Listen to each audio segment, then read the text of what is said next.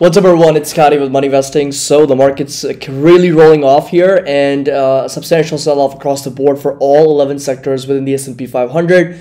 The markets were down. S&P was down a little bit over 1.79%, back under 4,000. The Nasdaq also selling off almost 2%, trading a little bit lower at 11,200, and the Dow Jones dropping almost 500 points on the day. Surprising? Not really. This is something that we did talk about in one of our previous updates. I specifically mentioned the title of that video was "Don't Take the Bait" because of what the Federal Reserve is saying, because what they say and how the market sentiment shifts is completely a very sentimental driven market rally, a technical rally, which doesn't really tell us anything about the more macroeconomic unresolved environments that we currently are in with respect to inflation, with respect to interest rates, with respect to a lot of different things that are still going to be driving the markets moving forward. So hope you guys are doing great. As always, make sure that you drop a like and of course subscribe to the channel if you're just joining us for the first time. We talk a lot about fundamental analysis, technical analysis, macroeconomics, and stocks and options as well.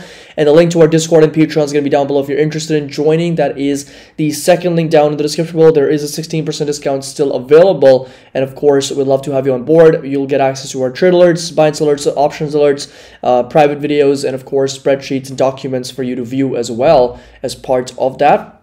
And we also have our Christmas sale for fundamental and technical analysis courses. That's the bundle, which is going to be 60% off. Again, this is the biggest sale we've ever had, and the coupon code is going to be Christmas60 if you want to take advantage of that, and that will go away on December 26th. After Christmas, this sale will be over. So these are the earnings. Again, nothing really on Monday. This is the economic calendar. We did get some factory orders and ISM services index, which did come in hotter than what the expectations were. And that once again fueling a little bit of concerns that the Federal Reserve will have to be more aggressive than what the original plans were. So Dow sheds nearly 500 points. Stocks finished lower on worries of further Fed rate hikes. It's literally just, my God, it's just, we just keep going back and forth in the same circle, same vicious cycle of anticipation, disappointment, anticipation, disappointment. It's just the same story over and over again, and the market's doing a really, really bad job in reading the room. It's just not able to get out of that vicious cycle. It's like we get some good set of data, some good set of economic reports, market starts anticipating a pivot, we rally, and then we start to kind of recontemplate, then we start to really get disappointed that look, it's not going to happen, and then we start selling off once again. It's just like, what's going on? It's like over and over again the same thing. Stocks fell Monday on fears that the Federal Reserve may continue tightening until it tips the economy into recession. This is something I've read a million times in 2022. Like, how is the market getting this so wrong every single time? The Dow Jones Industrial Average fell 482 points, or 1.4%. And of course, the Tesla shares shed 6.4% on report of an output cut at its Shanghai factory, while tech stocks like Amazon, Netflix, 3.3%, 2.4% respectively. Salesforce tumbled nearly 7.4% as it announced the departure of the Slack's CEO as well. Tesla, I'll do a more specific, more dedicated video, so I will be doing a separate video for them very soon. And a hotter than expected reading on the November ISM services further fueled concerns the Federal Reserve will continue hiking after the index topped Dow Jones estimates and increased for October. And bond yields pushed higher as equities fell, with the yields on the benchmark 10-year trading up nearly 9 basis points to 3.5% late Monday as well. And Peter Essel, Senior Vice President of Investment Management and Research at the Commonwealth Financial Network, says, and I quote, "Clearly equity markets wants to move higher, but that's very dependent on inflation getting under control. And so when you have the above expectation prints on any economic numbers that come out, that tends to fuel inflationary concerns, which sends rates higher once again and markets also lower." And this is what the markets lower looks like. Tesla down 6%, Amazon down 3.3%, Home Depot, Lowe's. We got pretty much all sectors. I mean, there was only two names that were pushing higher on the day that had some momentum. That's Boeing and that's CME Group. Everything else just straight up down. Energy, real estate, industrials, technology, financials, banks, communication services, cyclicals, defensives, materials, industrials, everything, all sectors within the S&P 500 straight up down. This is what the one day looked like. all 11 sectors selling off. Over the last 1 month, though, we've got 10 out of 11 sectors pushing higher. Energy is the only one that's still struggling, and it's down over the last 1 month. Oil prices, palladium, gasoline, silver, soybean, copper, orange juice all pushing through, with ethanol and cocoa dropping substantially. Bitcoin just hovering around 17,000, Ethereum hovering around 1250, $1,300 at the moment. So a pretty substantial drop, and volatility got a decent amount of spike here, up over 8.86%. So, we did kind of dip inside this red rectangle very, very closely. So we did come down to these levels, and then a big spike here, 8.8%. So it's going to be very interesting for us to see whether the VIX can spike even more, and that can result in the markets to pull back and sell off even further, or if it's going to be a little bit of reversal once again. So we'll get to the S&P 500 and the NASDAQ in just a minute, but crude oil prices with a massive drop, 5.3% back under $78 per barrel. This right here is going to be that support level to watch right now, sitting roughly at $76, $77 per barrel. So that right there is going to be that support, and resistance, of course, at $81, $82 per share. So this right here is going to be that level to really be paying attention to as a resistance for crude oil. Ethereum, once again, just hovering sideways at around 1,1300, so not a lot of movement there. And Bitcoin also, you'll notice it just consolidating sideways at around 17,000 at the moment, so just mostly trading sideways for the most part. Now, talking a little bit about the S&P 500, and something, again, that we have touched on in our previous videos. I also talked about this during our live stream.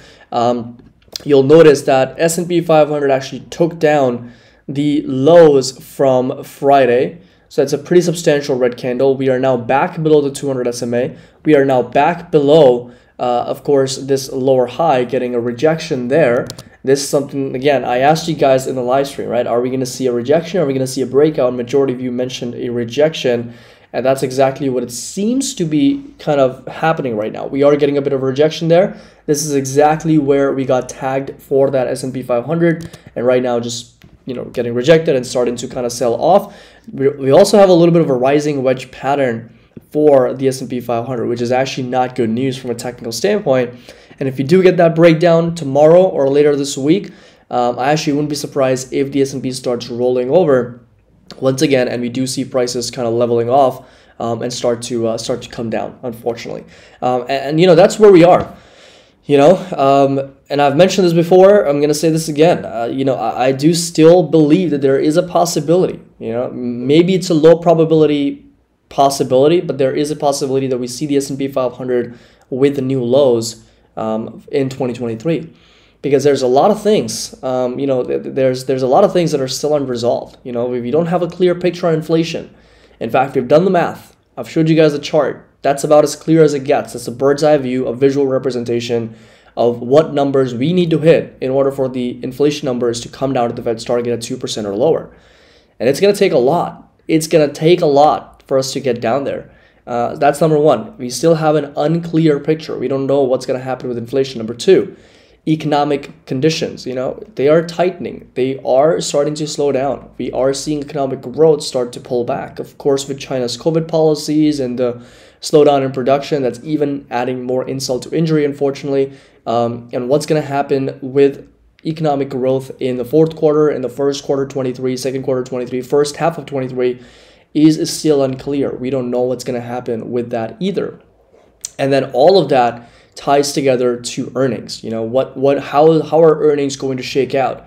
Good, bad, okay? Again, we don't know for sure. And those are things exactly what I just mentioned are the things that are going to restrain the S&P 500 from pushing higher. If we had a clear picture on those things, I would have mentioned that this is a very small pullback, and there's nothing wrong with this, and then we're just going to make our way back up and potentially break out to the upside. But the markets are going to find a hard way, a very challenging environment to rally in an environment where those three things are still unresolved: inflation, economic conditions, and earnings. If you don't have any idea on those three things, it's going to be difficult for the markets to rally. It's not impossible, but it's going to be very difficult for the markets to find a way to keep rallying, keep powering through, keep charging through. And today wasn't like a day where we had some insane catalysts come in. Sure, factory orders, ISM manufacturing index came in harder than expectations. But of course, the media is just looking for a narrative. Like they're trying to make sense of why the markets are selling off. For me, for the news media and everybody else, it doesn't make sense for them to not attach a catalyst with the market. Every day we want to know, as humans, we want to know the reason behind why something's pushing higher or lower. But a lot of times markets can move on no catalyst. They can go up or down on literally no news. We don't need a reason. The simple reason we need to know is the macroeconomics and the valuations. And unfortunately, those things for the S&P 500 are just not pointing to a significant rally. So all I'm going to say is just be careful. Something that we have plotted before is the comparison between the volatility and, of course, the S&P 500.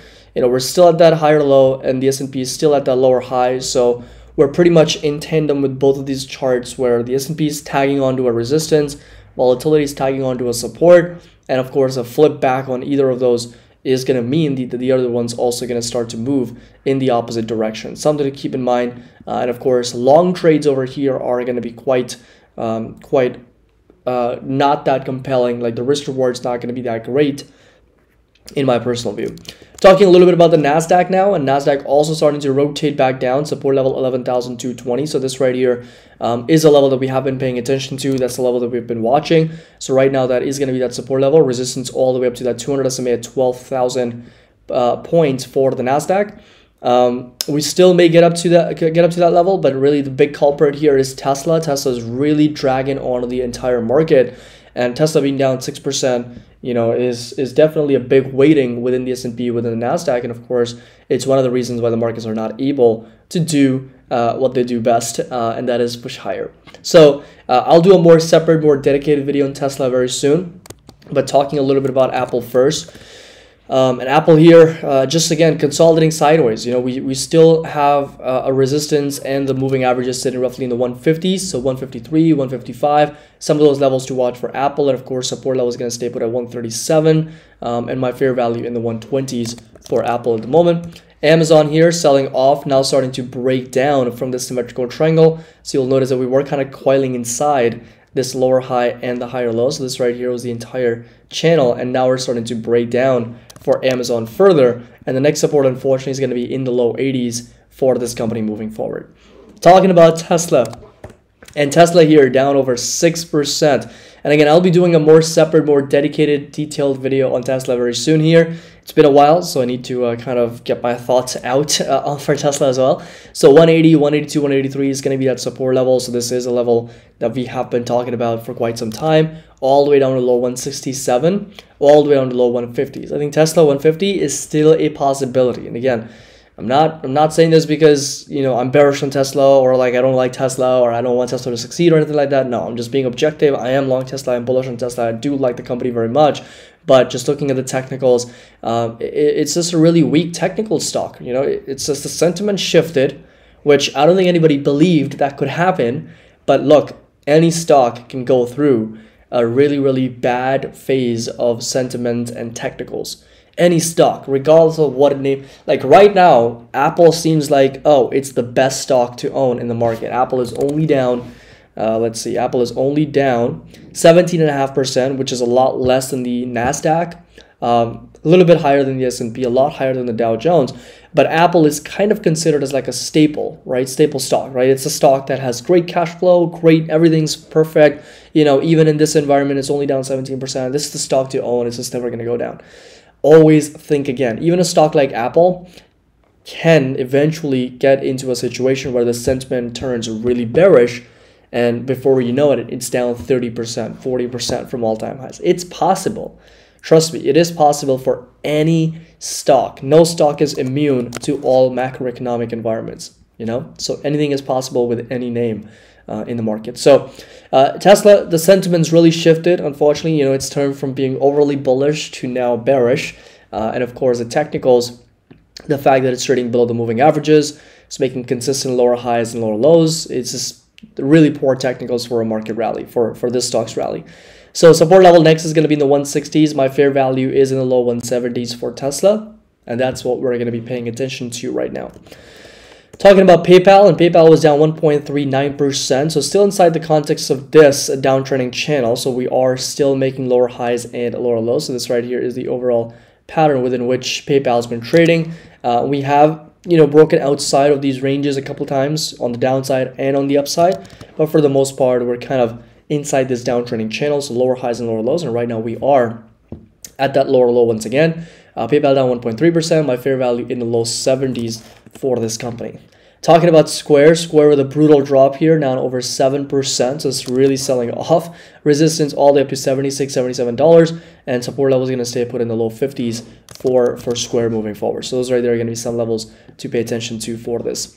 Talking a little bit about NVIDIA. And NVIDIA here holding up a lot better than some of the other names. NVIDIA and AMD, like semiconductors overall, did a lot better job today versus some of the other sectors, right? So if you come over to this right here, you'll notice that TSMC was actually up. Texas Instruments only down 15 basis points. NVIDIA down 1.5, Qualcomm down 1.8, AMD down 1.8, Broadcom down 1.8. So semiconductors overall held up much better than the overall market, and of course their individual peers as well. So NVIDIA, for example, only down 1.5%, trading as low as 166. This still scares me a little bit. There is a negative divergence forming, and we've got that 200 SMA center roughly at 176. So I would be very, very careful with NVIDIA moving forward. AMD here also consolidating sideways for the most part. RSI and MACD do look a little bit overextended, starting to rotate back down. Support level is going to stay put at $71, $72 for AMD. So that is going to be that level to watch at the moment. And of course, if we do end up breaking down, I wouldn't be surprised if AMD once again comes down in the mid 60s, low 60s. My fair value is going to be actually in low 50s for advanced micro devices. Talking about Meta, and Meta on the day was only down 86 basis points, so not as much as, once again, the market or its peers. But 122 is where we're at. 138 is going to be that next resistance level to pay attention to. That's the next target. And right now we are seeing a decent breakout from this descending triangle for Meta right now. Talking a little bit about Netflix, and Netflix also dropping. This is the overall sort of rising wedge pattern that we have talked about for Netflix as well in the past. This right here, higher highs and higher lows. We're kind of consistently trading inside this range for Netflix at the moment. And if you do end up selling off, I would be looking at the support at around 294 to as low as 295 for Netflix to kind of come down inside this rising wedge pattern. That's the higher low for this stock. Talking a little bit about Google, and Google also kind of consolidating sideways, so only down 1%, trading now back under $100, still in the context of this inverted head and shoulders. So resistance all the way up to $105. That is going to be that next target for Google, and support level is going to stay put at close to $90 per share for Google moving forward. So lots of consolidation right now. This is still the inverted head and shoulders, and right now that resistance at 105, support at $90. Talking a little bit about Microsoft now, and Microsoft on the day also consolidating sideways, only down about 1.89%, trading as low as $250, and my fair value is in the low 200s. Support level is going to stay put at 240, and resistance all the way up to 263 for Microsoft.